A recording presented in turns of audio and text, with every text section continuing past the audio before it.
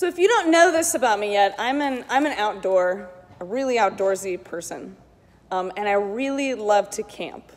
And I got this from my parents, who took us on several camping trips as a child. They now, of course, have graduated in their retirement from the more extreme adventurous camping that we used to do to a luxurious camper. They now do what we call glamping, or glamorous camping, if you will. But once upon a time, in our old school camping days, we were in Colorado for our annual camping trip where we slept in a tent on the ground. I was about 12, my brothers would have been 15 and 16, and all 5 of us were headed out on this hiking trip, which was the worst hiking trip I've ever been on in my entire life. You see, my dad had just got this new water bottle, one of the fancy cool ones that it filters the water by itself, so you don't have to have anything extra. It's just an automatic filter. So you could fill it directly with water from any stream or lake or anything like that. So obviously we only needed to take 1 water bottle with us, right? Because we could just keep refilling it. That makes sense, 1 water bottle for 5 people. And the plan that we were gonna hike that day was a loop. And we had packed just enough food to have a couple of snacks, and we were gonna go to this lake, eat our sandwiches, and then hike the rest of the loop back to the car. Easy peasy. We'd be back mid-afternoon, no problems. Have you ever tried to read a topographical map of a mountain? You know the ones where they give you, there's this little thing that's like this big in the corner, and that's supposed to tell you how long a mile is? And you just have to estimate how far something is? Needless to say, we were off by a lot. This casual 4-hour hiking trip turned into a day-long, waterless, remote, hot August hike in the scorching sun on the side of a mountain. Even the crew on Gilligan's Island had more equipment to work with than we did with our 1 water bottle. Because in order for our 1 water bottle to work, what is necessary? There has to be water nearby. There wasn't. Angry and dehydrated. In the end, we were all fine. In the moments that we think we couldn't have maybe made 1 more step, we crested the last ridge and looked down to see a shining green van that meant salvation had finally come at last. That afternoon, I just kept thinking, though, while I was hiking, man, it would be nice if a stream appeared. Or a kind stranger who was way more prepared than we were happened to come out of nowhere with some water. Or maybe we should just become one of those normal families that goes to a nice Wi-Fi-enabled KOA for the weekend and do some glamping. I imagine that the crowds that showed up to hear Jesus speaking at that beach were not expecting the day that they had. They probably thought, well, we'll stop by for a bit, maybe he'll talk for 30 minutes or so, a normal length sermon, and then we can be on our way back to town. Maybe that they thought that it would just, merely wave at them from the boat. I mean, this guy is pretty much a celebrity these days. They just at least wanted to see him, right? Maybe Jesus will just wave, and then that would be it. They'd be on their way. But then, Jesus did more than that. Of course he did. He starts speaking and curing the sick, and time just goes by. You know that feeling when you get so engrossed in something that you have no idea what time it is? And before you know it, it's several hours later, you forgot that you were hungry, you forgot that you were thirsty? Every gamer on the planet at least knows the feeling that I'm talking about.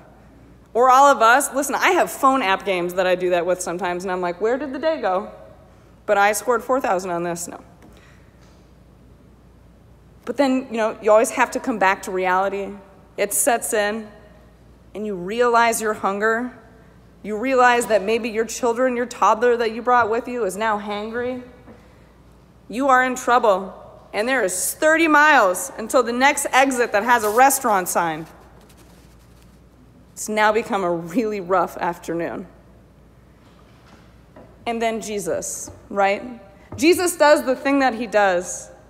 He turns a disastrous situation on a beach into glamping with one blessing. The thing that no one seems to expect, but that inevitably he always does. The thing that we often forget to even ask because it just seems like it would be too good to be true. The thing that the disciples are always surprised that he does every single time. He provides exactly what they need when they need it. Jesus shows up in this way that is often so unexpected that we forget to even look for it. But Jesus shows up, period. And see, Jesus isn't having a very good day. Like he just found out that his cousin died. John the Baptist and Jesus were approximately the same age, and their mothers were pretty close according to the Gospel of Luke, so that we can only presume that they knew each other well for most of their lives. So this person was his kin. This person was his friend. Was just brutally murdered by the empire. Yes, that evil galactic empire again. Why do you ask? John the Baptist was beheaded because he was telling Herod that it was unlawful to sleep with his brother's wife. Well, actually, that just got him in prison.